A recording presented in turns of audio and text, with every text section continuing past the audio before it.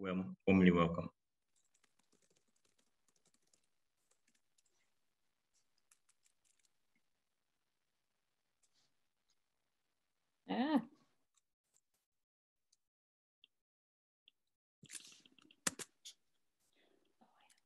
Arunan, are you there?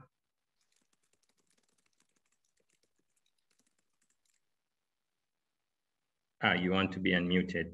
Swanda, please. Looking for her.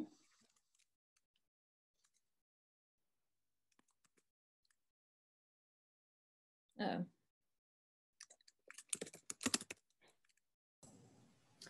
Hello, everyone.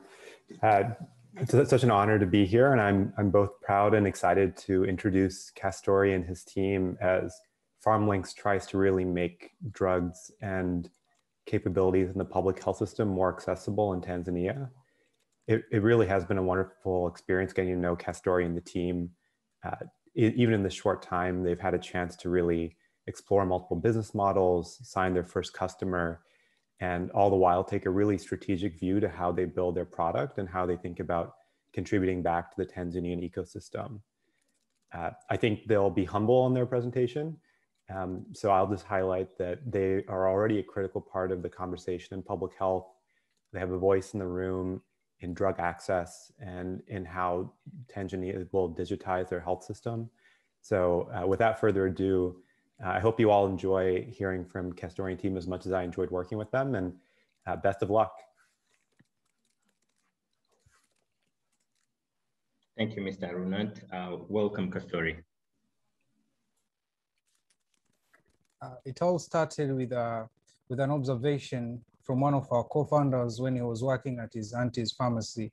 She could see the hassles when his aunt was making orders of medications. So my name is Castory Munishi. I'm from PharmLinks. So we want to address this challenge of people when they want to order medications to their drugstores. We want to make it as easy and fast as possible. So I'd like to take you through our presentation. So at PharmLinks, we are building an e-commerce platform that will connect drugstores, which are retail pharmacies, accredited drug dispensing outlets, and wholesale pharmacies to conveniently, efficiently, and effectively purchase medications. And at PharmLinks, our purpose is to strengthen the healthcare system by increasing accessibility of medications. And by accessibility, we mean that when we want to make sure that when someone wants medicines, they may be able to get the medications at the right time and place. And as you can see in the picture, this is where it started. This is one of my co-founder, Frank, and his aunt. And this was the first time we were trying to demonstrate our product to his aunt. And she made her first order and she was really impressed by how the system works. And when we were doing the pilot a few months ago. And so the problem that we're addressing is the process of procuring medications in Tanzania is time consuming and unpredictable. Communication with suppliers is unreliable because mainly it depends on the use of WhatsApp and phone calls, and also the current delivery method leads to delayed or incomplete orders that disrupt retailer supplies of critical medications. And when retailers miss medications, it means the individual patients also miss medications when they go to purchase them in the pharmacies. So at PharmLinks, we have built a centralized e-commerce platform to ensure that retail pharmacies are well stocked with medications in such a way that when a patient goes to look for medications, they may always find the medications at these pharmacies. And we ensure that the process of ordering medications is easy, reliable, and fast. And this is the dashboard of a retailer. Currently, we have 3 wholesalers registered, and we have more than 1,019 products. And when someone clicks on this, they will see the products, and this is how they appear, and they can be able to make their order. And on this part here, they can be able to track their order, whether it's pending, in process, or it's completed. And this is the wholesale dashboard. This is just a sample of one wholesaler who has 1,095 products. And here you can see there are 2 orders that have been received by him. And why now our solution is very relevant? Because in Tanzania currently there is no dominant online e-commerce platform for pharmaceuticals, and also the Farmers Council, which is the main regulatory body of of pharmaceuticals in Tanzania, of all pharmacy practice, has just created regulations of e-commerce for pharmaceutical products in 2020. And luckily enough, I was part of people who were consulted to give ideas on how this can be regulated, as well as the number of pharmacies in Tanzania is increasing at an average of 10 pharmacies per month. Along with all these developments, there is also an increasing number of internet subscribers in Tanzania. So internet usage is increasing rapidly, and we have more than 27 million internet subscribers. And the market that we are targeting is a very huge market. The volume of pharmaceutical imports in Tanzania, just to tell you, by 2015, 2016, it was around 293 million US dollars. For now, the number might be much more. And our potential customers that we are starting with are Dar es Salaam pharmacies. And in Dar es Salaam, just by 2018, there were more than 520 retail pharmacies, more than 2,000 adult stores, and 100 wholesale pharmacies, without counting the importers. This is information from the Farmers Council. And in 2019, we worked with MSH, which is Management Sciences for Health, to do a survey because they also wanted to do a similar project. And in the survey that we did in pharmacies in Dar es Salaam, 73 reported to face challenges that I mentioned earlier, and 54.8% have had an idea of e-commerce, meaning that they have heard of the possibility someone can order something online, whether through Amazon or other similar kinds of services. And also 74.2% of the pharmacies that we visited, they had a device that had internet connection, whether it's a tablet, it's a phone, or it's a computer. And also, after explaining what PharmLinks does and how it's going to address the challenges in the process of ordering medications, 90% of the pharmacies, they said that they will be ready to use our platform. And our competition that we have currently is mobile phone and WhatsApp, because these are the two main methods or main digital methods that are used to purchase medications. But our key difference is that we have accuracy, and we are making phone calls is cumbersome compared to when you have a digital platform or an application. You just need to click to make your order. And then our other big strength is the data, by keeping records, and the data is going to be very game changing. And this is some of the members of my team. We are around 8, but these are just representative. It's me, who I'm a pharmacist from Muhimbili University and a health data scientist. I also have Frank Arabi, who is a medical doctor. We have Daniel Yatu, our software developer, and Latifa Tarimo, who is working as operational assistants. And then our milestones that we expect by the end of this year, because currently we are doing a pilot and it's giving us very insightful. So we expect by the end of this year to launch and then cover the Dar es Salaam market. And then by 2023, we'll develop our logistics department, and then we'll have more than 10,000 users. And then by 2024, we expect to start intensively capitalizing in moving into other regions. And then we have like traction currently.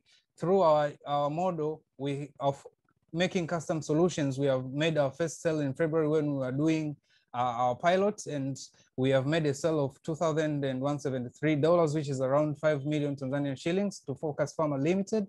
And also PharmLinks team, we have been able to recruit 3 wholesalers, as you saw, with more than 1,010 products. And also we already have 12 retail pharmacies registered in our system. And also we have potential for addressing public health challenges, like we were shortlisted.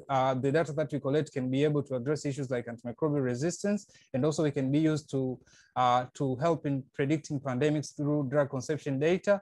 We have 2 business models, one as PharmLinks as a service, and the other one of developing custom solutions.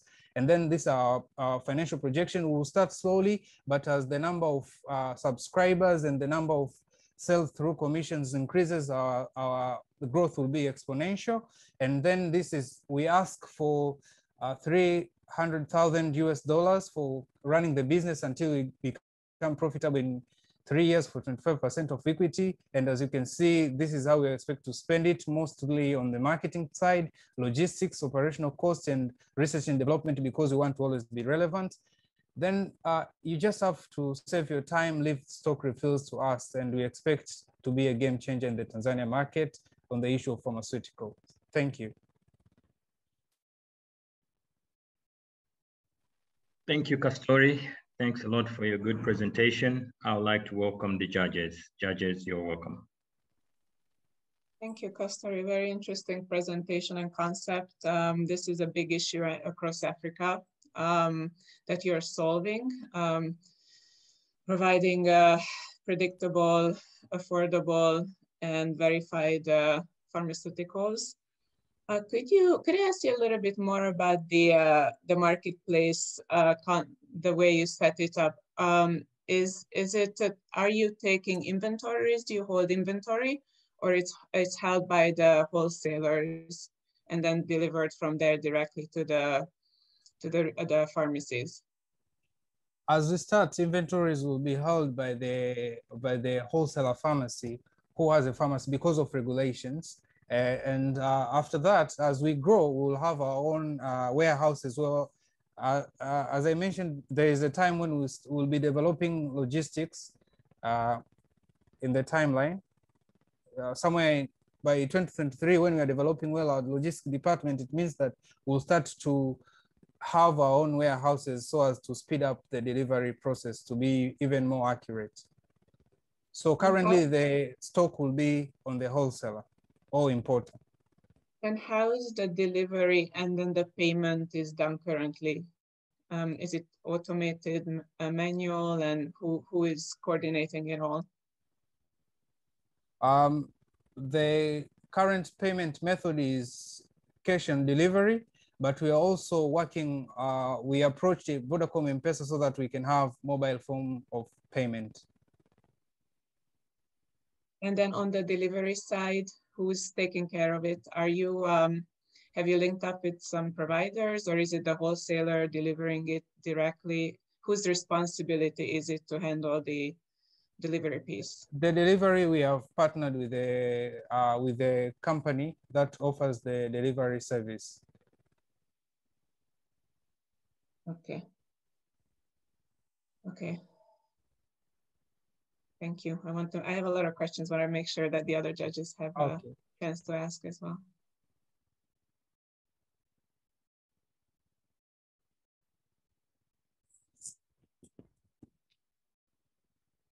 Jemima, you can have a question first.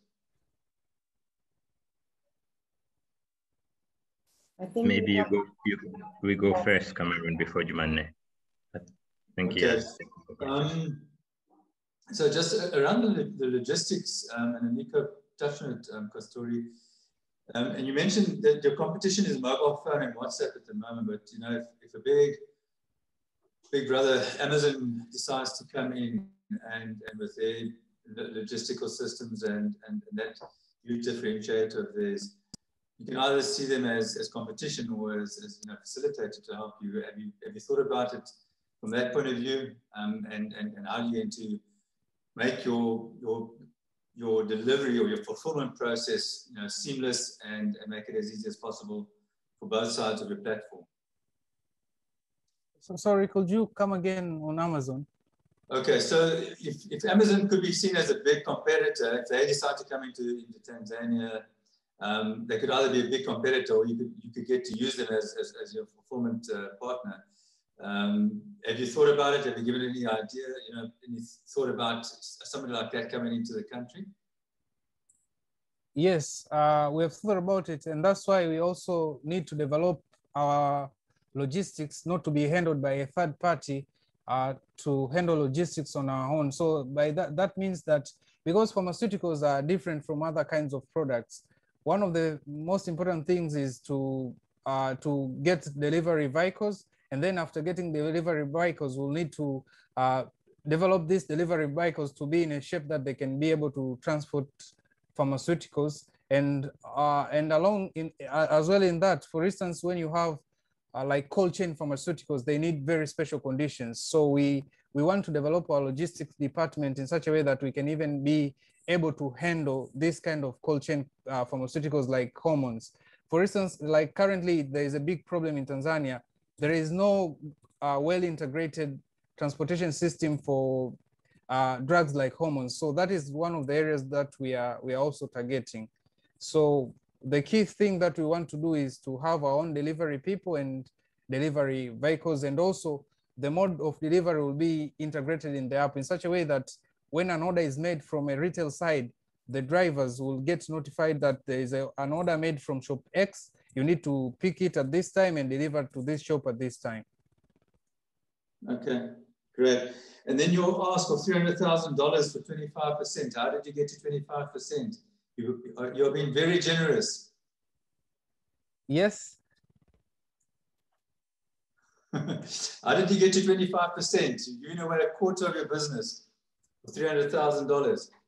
You know, when you've expanded into the rest of Africa and you've got a business that's worth $1 billion and, you know, into Southeast Asia, etc., and you've given away 25% for $300,000, you're not going to be too happy with yourself in 10 years' time. I see Min is shaking, he's nodding his head in vigorous agreement with me. I think you just need to look at that number over there, Castory, because it's very difficult to value your business at the moment. It's still a very early stage business, and 25% is just way too much at this stage. So you need to look at that number going forward. Okay, just some advice. Okay, cool. Yeah, I agree, Cameron. Castory, we always say, and now I'm speaking anti-investor, we always say give as little as possible away in the early stages because you have one chance at it. My concern or my question was exactly as to the other two judges. We find this with many marketplace businesses. The marketplace in terms of the tech is easier than the logistics. And then the question always comes 3 to 5 years in, what are you now, a marketplace or a logistics company or both? And the resources that it will take from you in terms of how you will you'll stock it with people, with money. It's a massive, massive, massive job. And I'm sure you know that, but my advice would really just be to consider that long term, and baby steps are sometimes better than big steps. So that's really a comment more than a question. Thank you.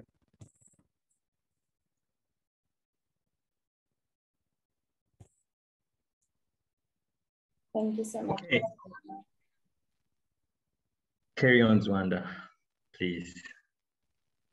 I wanted to mention that we have a body break coming up. I know that we are running 3 minutes behind time, but if possible, if we can be back 40 minutes after the hour, wherever you are in the world, that would be great. Thank you, Zwanda.